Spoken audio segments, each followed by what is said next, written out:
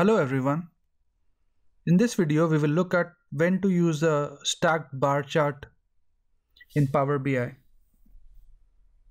So I was looking at this data again for the world population, and this is the projected world population from 2020 till 2100. And I wanted to depict the top 5 countries by population on Power BI. So I've loaded this data and I've got this stacked bar chart, and how I created it was, so I've loaded the data, which is the country, population and year, and as you can see, if I look at the top 5 countries, it does give me a trend, but it gets a little convoluted. So typically I would like to use a bar chart when I am interested in the totals, but I have not more than 2 values to compare. For example, if I just want to compare India and China, so it becomes fairly clear that this is the total population for India and China, and as you can see that as we go down, India's population is more compared to China's population. So for example, if we wanted to compare the audience between, so by gender, or for example, if we've got a couple of products and we just want to see what is the total sales for our top 2 products and which product is contributing more, we could use a stacked bar chart. But as we add more values,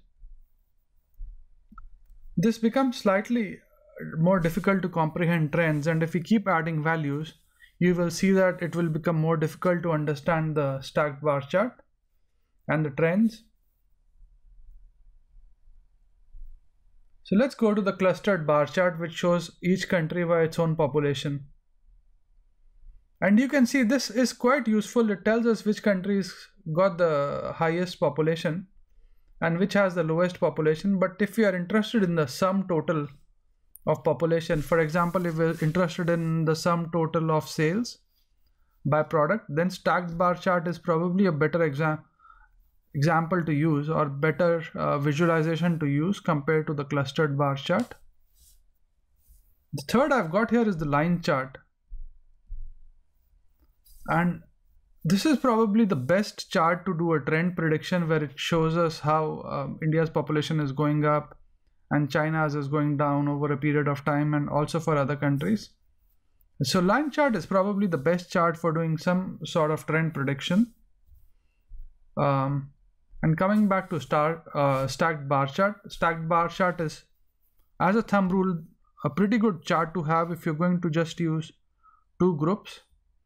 For example, you just want to compare between China and India, and as the number of groups increases, it becomes more difficult to understand the stacked bar chart.